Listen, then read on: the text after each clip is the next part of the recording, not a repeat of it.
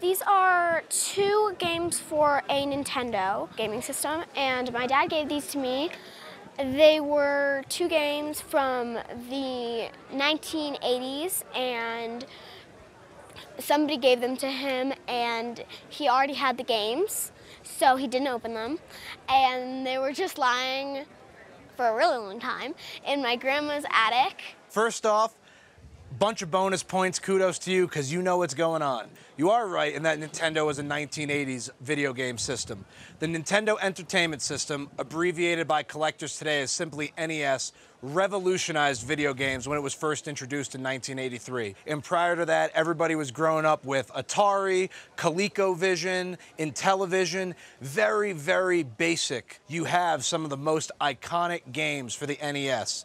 I mean, your first one right here, Super Mario Bros. 3. I wouldn't be exaggerating if that, as a kid with my older brother, we played over 30 hours on that game. Now, also here we have Double Dragon. Totally awesome, bad to the bone, karate, fighting style game. And the thing that's really funny is, in terms of a market, if you came to Antiques Roadshow 5 years ago, we wouldn't be here today. I love that face.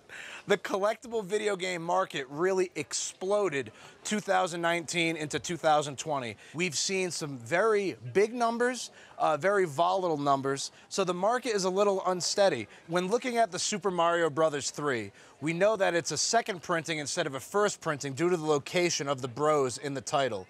A true first printing of the cartridge would have the Bros all the way to the left under the M in Mario. So just that little difference is a big deal in value. When looking at the Double Dragon cartridge, the way we know that it's a second printing of the game is that when we look at the OSQ on the bottom, which is the official seal of quality for Nintendo, on the very first print, this would be a circular form sticker. The fact that we have the ovoid form sticker knows that this is in fact a second printing of the game.